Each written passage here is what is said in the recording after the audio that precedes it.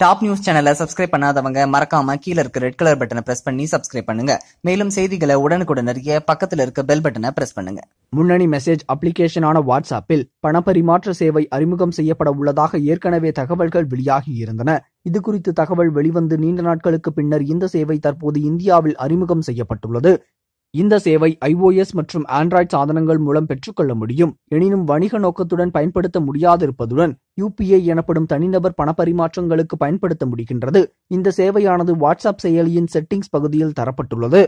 அந்த பகுதிக்கு சென்று வங்கி கணக்கு தொடர்பான விவரங்களை கொடுத்து ஆக்டிவேட் செய்து கொள்ள வேண்டும். தற்போது HDFC, axis, ICICI, SBI, Yes Bank ஆகிய சில பிரபலமான வங்கிகளை மாத்திரம் பயன்படுத்திக் கொள்ள முடியும். பிற்காலங்களில் அனைத்து வகையான வங்கிகளும் இதில் பயன்படுத்த முடியும் என்று தெரிவிக்கப்பட்டுள்ளது. இந்த தகவல் உங்களுக்கு பிடிச்சிருந்தா லைக் பண்ணுங்க, கமெண்ட் பண்ணுங்க. மறக்காம கீழ இருக்க ரெட் கலர் சப்ஸ்கிரைப் பட்டனை பிரஸ் பண்ணி டாப் நியூஸ் சேனலுக்கு சப்ஸ்கிரைப் பண்ணுங்க. நன்றி, வணக்கம்.